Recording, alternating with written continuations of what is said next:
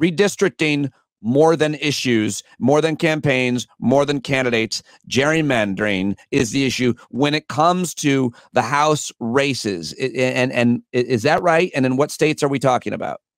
I think that is right. What it appears right now is that Republicans will probably have somewhere between a 4 to 7 seat majority in the U.S. House. Could be slightly less than that, could be a little bit more. But no matter where that number is, in reality, it is going to be within the number of seats that Republicans stole and rigged through redistricting alone.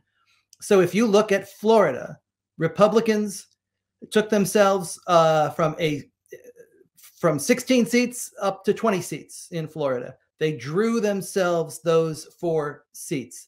In Texas, in Tennessee, the commissions that they hijacked or pushed to the breaking point in Iowa and Arizona, the state Supreme Court decision in Wisconsin, where a conservative Supreme Court, which was supposed to be the neutral arbiter of maps in that state, instead said, well, you're going to draw lines that make the fewest possible changes from the last map.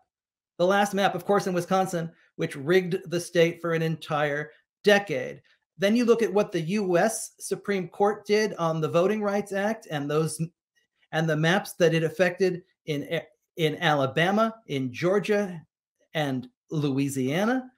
You can easily get to 12 to 14 seats that the Republicans and their robed allies on the Supreme Court and in state Supreme Courts effectively stole for them, and that made the difference in a close race for Congress.